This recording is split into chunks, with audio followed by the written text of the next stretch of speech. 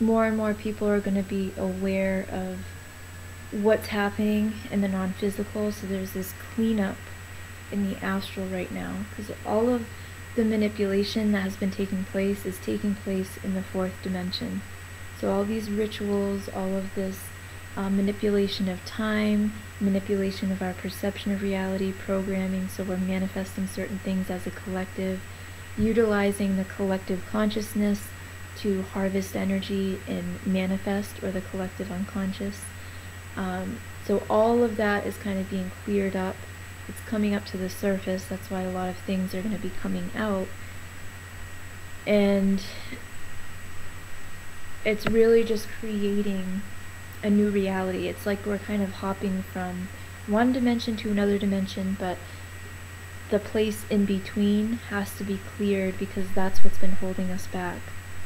So the fourth dimension needs to be cleared. That's why we've been doing all of this clearing and purging, and having to be fully aware of our thoughts and our emotions in every moment, and going through all of these triggers and integrating.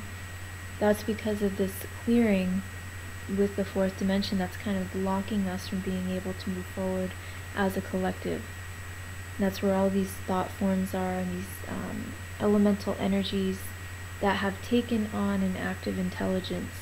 So because we've been fueling these certain thoughts and emotions within the collective, mainly through manipulation and programming, we've been fueling these energies, and they've become active intelligence in the astral realm. So it's almost like we created these monsters, or these entities that have an intelligence of their own. No soul, but they can attach to an energy, and they can feed off of that. So this is how people actually sell their souls, that saying. It's through that process. So we're having to battle these energies or entities that have been created through us fueling them as a collective for thousands of years. So it's a lot of work.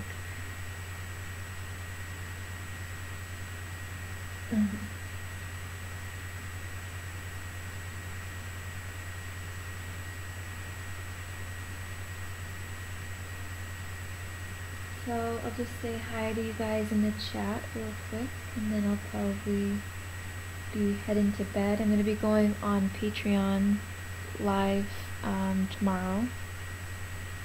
I plan on going on, I believe, around 6 o'clock. So if any of you are on Patreon, and we'll do a Shakti transmission and meditation, just a little chat.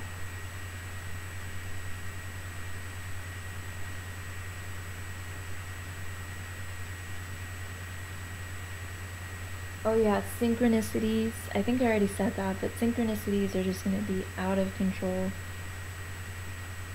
They're going to speed up. They're going to be like more numbers, but beyond the numbers. Everything's just going to feel like it's connecting to the next thing. It's all going to start making sense too with synchronicities over this next year for a lot of people. So the things that you've been experiencing that you don't really know what they mean with certain synchronicities and certain people, that's going to start unfolding more in this next year, this galactic year, which is nice.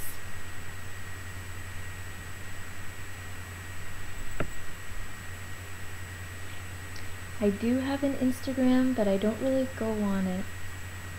I'm going to start going on it more though. Haven't heard him saying the whole thing. I like that.